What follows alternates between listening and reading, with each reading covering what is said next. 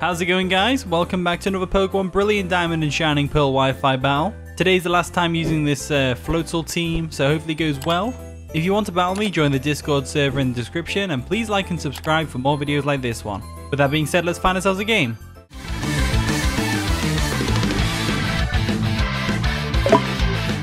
Okay, we found our opponent, Issa Pix from the Discord server. I hope I pronounced your name right. I'm so sorry if I didn't. They've got a pretty strong looking team. They've got an Azumarill, a Garchomp, Magnezone, Torterra as well, which is always nice to see, a Raikou and a Jinx. This is our team, you know my team though. I'm looking at this, I'm thinking Floatzel might do some work here. I mean, you got the Garchomp there, the Magnezone's not going to appreciate a Hydro Pump, the Torterra's there, the Jinx, that's going to wall us. Just got to watch out for the Raikou and the Magnezone really. And of course, the Azumarill, we can kind of handle that with Torterra. And also the Magnezone as well with Torterra. Torterra does some decent work here, especially against the Raikou as well. Just got to watch out for that Jinx with Torterra. I'm thinking I'm going to lead off with something to counteract. I feel like they're going to go with an electric lead, like Raikou or Magnezone. I'm thinking I might lead with Infernape. I think that's a solid lead here. And the battle begins, so Issa's going to lead off with the Magnezone, just as I anticipated, as we lead off with Infernape. And the great thing about this is the only Pokemon that can possibly switch in here is going to be the Azumarill. So we've got to... I guess we could go for a close combat, but it gives the Azumarill an opportunity to come in and set up a belly drum if it really wants to. And we don't really want that. No, we don't want that at all. I see we still go for a close combat, actually. It still works out best for us. So they're going to withdraw the Magnezone. They're going to go into Azumarill more than likely. Garchomp. Garchomp can also take a hit, I guess. It'll definitely take a close combat. Not very well, though. Yeah, see, it does a lot of damage. A lot of damage. We don't know whether this thing's a Choice Scarf yet. We might see some leftovers right now. Potentially. Potentially. And no leftovers. So we think it could be Choice Scarfed. In which case, we want to go into our Torterra. Because Torterra is physically defensive. It can definitely wall this Garchomp to an extent. So we're going to go into that real quick. And the next time we'll go for an EQ. EQ will be a solid choice to go for. So they go for an EQ. It's not going to do much damage to us because we do resist it and we are physically defensive. Torterra is a beast. An absolute unit. An absolute unit indeed. I remember back in the days when everyone used to nickname their Torterra Join because of Hoodlum's Grafty's the meme, the free-for-alls Join. Anyway, back off the nostalgia trip. I think they're probably going to either switch into Jinx or they go into their own Torterra. In which case, I'm going to go for a Seed Bomb anyway because it'll do a neutral damage to everything. They go for a Stealth Rock. They're going to let the Garchomp go down. Okay, that makes sense. So Garchomp's going to go down to a Seed Bomb here, I hope. It does. It does. It goes right down to that Seed Bomb right there. So Torterra coming in. Let's go, Torterra. Let's go. Let's go. Let's go. So Torterra is sitting pretty right now. They do get a free switch into the Jinx now, though, which can definitely threaten us out. So we've got to watch out for that. We've also got to watch out for the Stealth Rocks, which are now on the field. I don't really know what Pokemon I can switch into the Jinx either, to be fair. So there's the Jinx. No doubt in my mind that was coming in. We don't want to stay in. I'm just thinking about what we can actually switch in, though. I think Tyranitar is probably a good shout. Let's go Tyranitar. Tyranitar's a good shout. It doesn't get too much damage from the Stealth Rocks. It's immune to Psychic if they decide to switch up moves, and it's neutral to Ice Beam, but it has a higher special defense in the Sandstorm, so we should be all right. So, yeah. We're going to go in, we're going to get our Sandstream up, boosting our special defense, because if you didn't know, Rock types get a boost in special defense. And they go for a Psychic, obviously expecting something like Floatzel to come in to take an Ice Beam. Makes sense, makes sense. So Tyranitar is sitting pretty right now. So they could have Focus Blast. There's a couple things they can go for here. They could go for a Lovely Kiss, or the Sweet Kiss. I can't remember which one it is. The one that pushes you to sleep. I can't remember which one it is. Or they could go for a Focus Blast. So I'm looking at this situation and I'm thinking, Espeon's looking good right here. Espeon's looking real good because we can Magic Bounce back the Kiss. So let's go ahead and go into our Espeon. They do withdraw themselves, expecting us to go for a Crunch or something, and they go into their own Torterra as we do switch out and we're going to go into our Espeon. So this has actually worked out pretty nicely for us. So Espeon comes in. Espeon's looking nice and pretty. The silver little cat over here. And I'm thinking they probably go Magnezone, but Choice Spec Psychic's going to do a lot of damage to the Magnezone anyway, even if it's resisted. So it might be worth just going for the Psychic now. So I'm going to go ahead and do that. They do stay in. They're going to try and tank a Psychic from a Choice Specs Espeon. They do tank it, and they go for a Stone Edge, obviously maybe expecting us to switch out there. So, nope, I didn't want to switch out because, well, there's a couple of reasons why I didn't want to switch out, but the main thing is because I'm trying to withhold on switching into Honchkrow while Stealth Rocks are up. We need a good opportunity to get in the... Well, then again, Honchkrow is my hazard clearer, so that doesn't make sense. We'll go for another Psychic. They're probably going to switch out into Magnezone now. Yeah, there we go. They're going to withdraw. And they go into Magnezone. No, they're going to Jinx. Jinx, incredibly credible. Let's see how much Psychic does to Jinx. It is... Ooh, I think after Sandstorm, it's a 2-hit KO. That's pretty banging right there. That is pretty banging. So we're going to go ahead and go for another Psychic. I don't see why not. It's not like they can put us to sleep.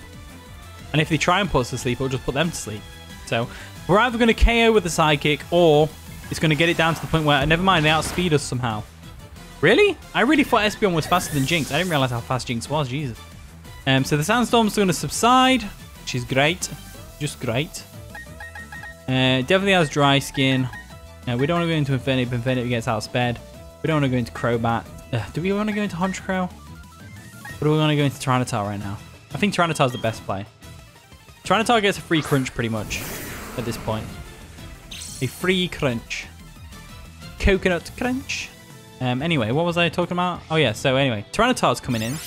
We're going to eat up a attack from this thing. We'll definitely eat an energy ball up. They probably go into the Azumarill now. I'm going to go for my own Stone Edge just to get some damage off on the Azumarill. They actually stay in and go for the energy ball, which is incredibly brave. Incredibly brave. Watch us miss. Yeah, we missed. That was very brave of them, and it paid off. It paid off as well. That is just perfect. So, it's fine though. It's fine. It happens. I mean, if you go for a Stone Edge, you can expect it to miss some from time to time. Let's go for a Crunch. Crunch should definitely do some decent damage to the Jinx. If they stay in, of course, they might switch out into Azumarill still. There's the energy ball. That's going to come through. It's not going to KO us because we're a tank. Does get the special defense drop, which is a shame, but we can go for a Crunch now and take this thing out. So, really thought they were switching to Azumarill there. But, you know, I guess Azumarill doesn't want to risk going for a Stone Edge to the face. Azumarill is pretty clutch against my team, to be fair. It's really good against my team. Really good. But if we can get Floatzel and get the Switcheroo Flame Orb off, that'd be great. They're going to bring in Raikou. So Raikou is a solid go into right here. We do have a switch in Torterra. If we get hit by a Scald, though, it's going to hurt. And they could very well go for a Scald against Tyranitar right now. I think we just have to let Tyranitar go down here. Let's go for an EQ just in case they don't KO us. They go for a Scald. We got a special defense drop from an energy ball, so it's definitely KOing us. But yeah, Tyranitar goes down. That's a shame. Tyranitar didn't get to do too much. He took out the Jinx, which is always nice. Definitely always nice, that is. Now we get a free switch in on the Raikou there, which is just perfect. So, what I'm going to do is, I'm going to go into our Torterra. Frenzied over here. Don't ask me why it's called Frenzied. I don't know. I really don't know. I just called it because of... I just named it after Frenzy Plant. It's like an iconic move that Torterra uses in the anime. Anyway, anywho, go for an EQ. There's no point in messing around. The only switching they have to an EQ really is their own Torterra. So they are going to just stay in and go for a Scald, hoping for the burn probably. They don't get the burn, which is great, as we can go for the EQ and take out this Raikou. There we go. Raikou goes down. Perfect. Absolutely perfect. So with Raikou out of the way, they have free reign now to switch in their... Trying to think what they could do here. If the choice specs Magnezone, they can definitely KO us with Flash Cannon. They probably go into their own Torterra though, right? No, because Torterra can't Leech Seed us or anything like that, so I don't know what they can do really. They bring in the Torterra, so Torterra is basically their only thing that they can really do. Let's go for a Seed Bomb anyway. There we go for a Seed Bomb. We do outspeed. We win the speed tie. We're going to get some damage off on them. They go for a Wood Hammer on us, which is, of course, nearly going to take us out, but Torterra tanks it, and the other Torterra goes down from recoil, so that is just perfect right there. However, this does mean Torterra goes down to basically anything that they want to bring in. If they want to bring in the Azumarill or the Magnezone, whichever one they want to bring in. Torterra goes down to, and I'm just going to let it happen. So we'll see what they do. They're going to bring in the Azumarill. It's nice and pink. Oh, I love that. I love how that's come out. It's much better than that horrible yellow color it had. We'll go for a Seed Bomb just in case they decide to Belly Drum. I don't think they will. Yeah, they go straight for the Aqua Jet to take us out. Fair enough, fair enough. So Torterra goes down. And this means that we can go into Floatzel and just real quick cripple this Azumarill. That's exactly what I want to do. So we'll go into Floatzel real quick. And we'll go for the Switcheroo. Let Floatzel go down to a Play Rough. And then watch as the Azumarill gets burned. So we're going to switch items real quick. And we get the Citrus Berry, which is cool. They go for a Play Rough. It's going to take us out because we're a Floatzel and we are very frail. But Floatzel came in clutch in burning the Azumarill. There we go. See? Burning. Boom. So, we also took its Citrus Berry, which is also really cute clutch. So, that's pretty cool right there.